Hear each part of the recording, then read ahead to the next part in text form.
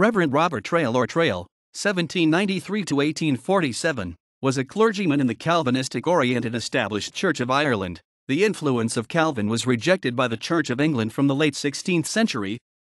He was rector of Schull, County Cork from 1832 until his death and part owned a copper mine in the area. Traill complained of losing tithes from the Roman Catholic population due to the 1830s Tithe War, but was recognized for his compassion during the Great Famine in Ireland from 1846. He was depicted in an illustrated London news article of the time and was the subject of a letter published in several newspapers. Traill was born in Lisbon, County Antrim, on July 15, 1793, the son of the Venerable Anthony Traill, 1755 to 1831, and his wife, Agnes Watts Gayard. He earned the degree of Doctor of Divinity and afterward, in 1832, was appointed the rector of Schull, County Cork. He antagonized some local people with his fervent evangelical Christianity.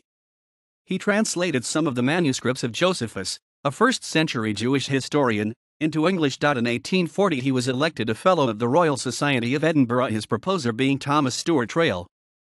As an ordinary fellow, this indicates his physical presence in Edinburgh at that time, possibly to visit his cousin. He probably stayed with Traill at his grand townhouse, 10 Alban Place on the Moray estate. Traill is said to have discovered copper at the Durrode mine on Misenhound, which first operated between 1844 and 1846.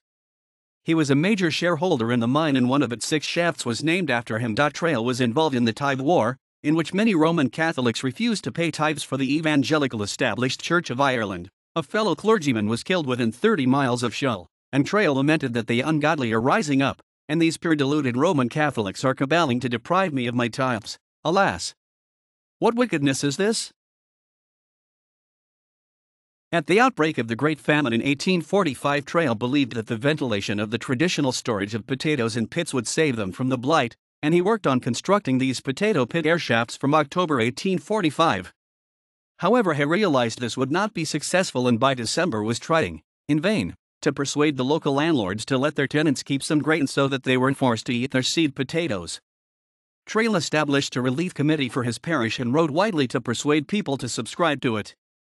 He was shown in the Illustrated London News visiting a dying man and his family, having been sketched by James Mahoney, who said of Traill that his humanity at the present moment is beyond praise. Traill established a soup kitchen at his home to provide for the needy and wrote that my house is more like a beleaguered fortress.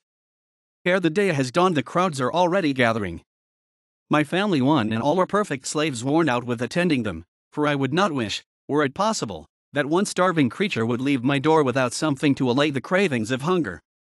In February 1847 he showed Commander James Crawford Caffin of HMS Scourge some of those in the parish affected by the famine. Caffin wrote to a friend that in no house that I entered was there not to be found the dead or dying. Never in my life have I seen such wholesale misery, nor could I have thought it so complete. Caffin's letter was published in various newspapers, an act which brought some relief efforts from the British government to Schull. However, by March this appeared to have ended when Traill stated the distress was nothing in Captain Caffin's time compared with what it is now. Traill is said to have spent most of his income on relief for the needy. Traill died of famine fever, typhus, on April 21, 1847. He was married to Anne Hayes, d. 1890. He left a large family including 2 sons, 3-year-old Robert Walter Traill and baby Edmund. The family moved to Dublin, where Robert studied civil engineering and Edmund medicine at Trinity College before they abandoned their studies to become ranchers in Argentina. Robert Walter Traill's son was Johnny Traill, the noted polo player. Another of Traill's grandsons was John Millington Synge, the playwright. His great-great-great-granddaughter is TV producer and writer Daisy Goodwin. Goodwin wrote Traill into an episode of ITV's Victoria which told the story of the Great Famine, portraying a fictional meeting between the two.